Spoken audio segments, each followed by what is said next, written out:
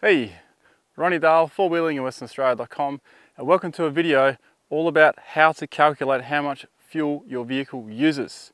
Not only that, I'm also going to teach you how to calculate how much difference your bigger tyres make to your odometer so you can get a more accurate fuel consumption calculation. And finally, I'm going to teach you how to actually work out your fuel range for a specific trip. It's not as simple as just the formula, so stay tuned because there'll be some tips as well. If you're here just for basically fuel consumption tips on how to reduce your fuel consumption, there is a link up in that corner there, which you can click on. That's a video just about tips on how to save fuel. Now, if that video is not up yet, it'll be up very shortly. Before I'm going to show you how to calculate your fuel consumption and your range and all that stuff, there's one fundamental thing we need to work out first, and that is how much difference your bigger tyres make to your vehicle, to your speedo, your odometer, your odometer. Mine are 11% out, 11%. So let's just make it simple maths. Let's just say it's 10% out.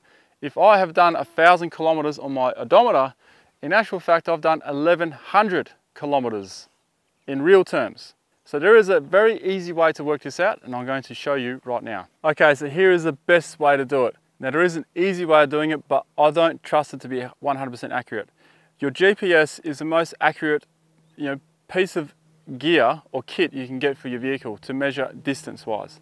So what you need to do is on your next long drive or your next big trip, the longer or further you go, the more accurate it's going to be.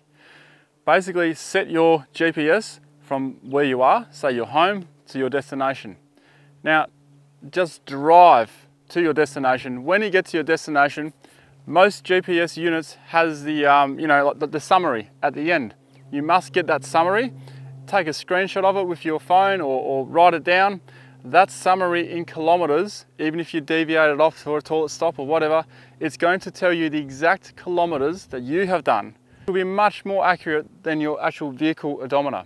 Now, manufactured vehicles from the factory, their odometers are actually slightly out from factory. So you can't even trust that. That's why I'm saying the GPS is the best unit to use. The easy and lazy way of doing it is to go to a website. You can simply put in the tyre you started with, the factory size tyre, and then the next size up that you've gone, and it'll then tell you the percentage in between it. What I recommend you do is do both.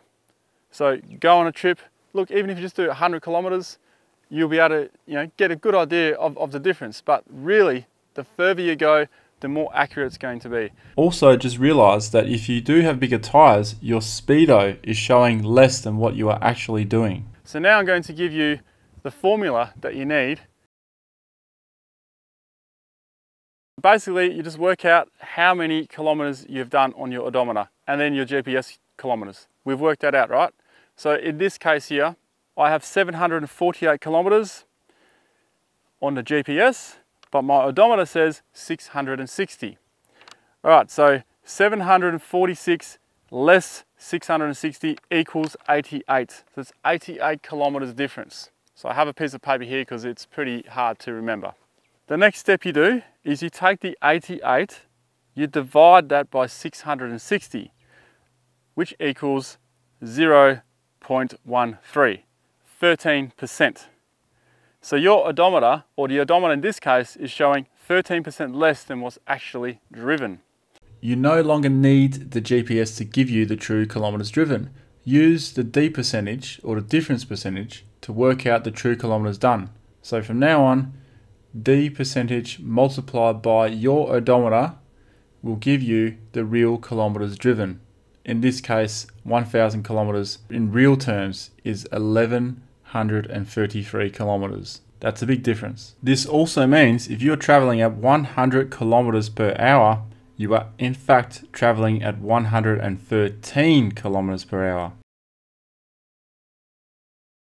So you now know the difference that your tires make. Now we're going to calculate how much fuel you've used. I'm going to show you both ways because some people prefer how many litres per 100 k's and other people prefer how many kilometers per litre. So I'll give you both. We have used 110 litres. And how do I know we've used 110 litres? Because when we filled the tank up, I fill it up to the brim.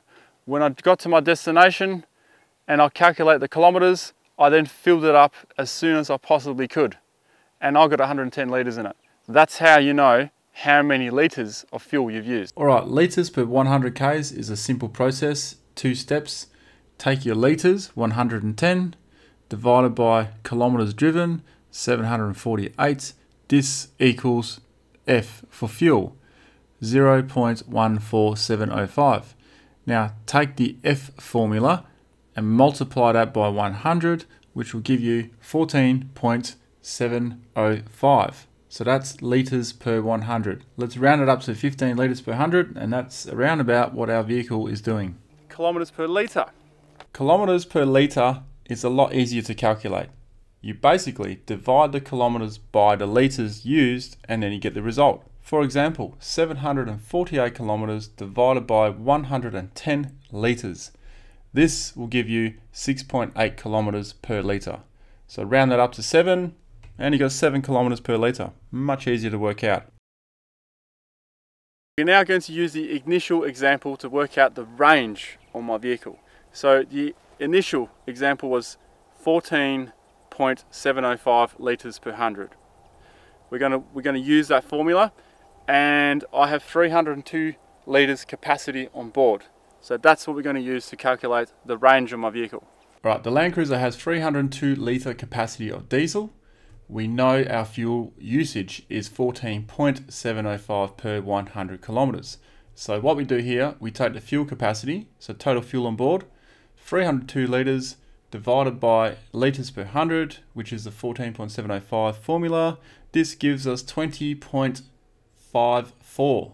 Multiply this by 100 and you will get your range. Quick recap. Step 1, fuel capacity divided by litres per 100 used equals the range result.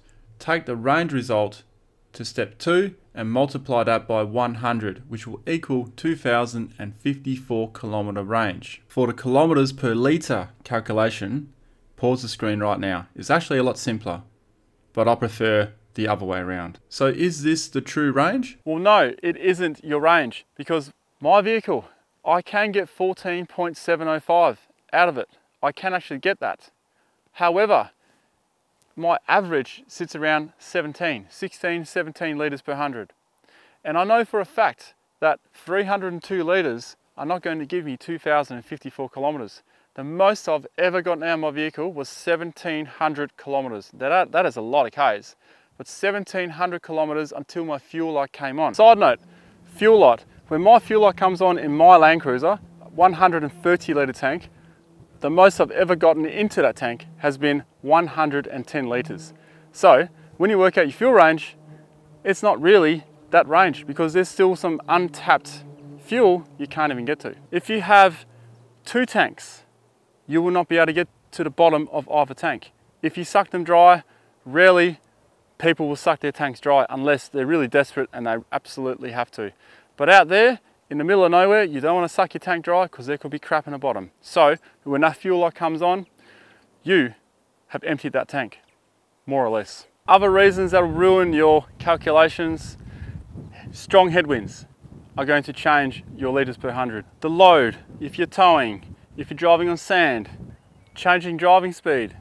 Look, if I'm driving 90 kilometres per hour and I'm towing, I can get 14 litres per 100 kilometres, or 14.705.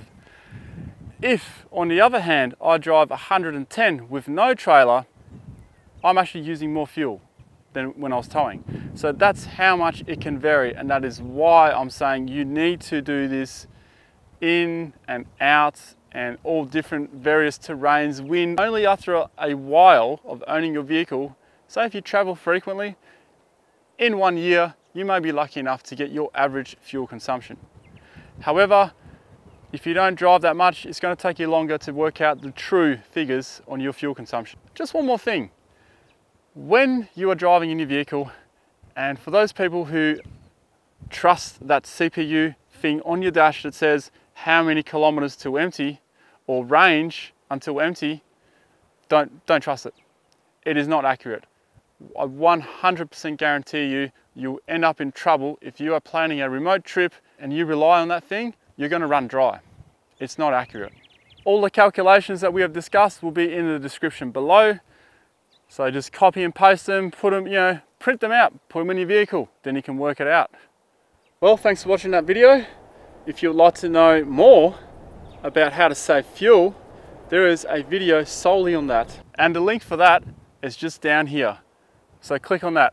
I'll give you all the ins and outs on how to save fuel when you're overlanding with your modified four-wheel drive beast of a vehicle when you're heading out there. Subscribe here, support patreon.com/RonnieDale if you wish to, no obligations to, and I'll see you in the other video. See ya.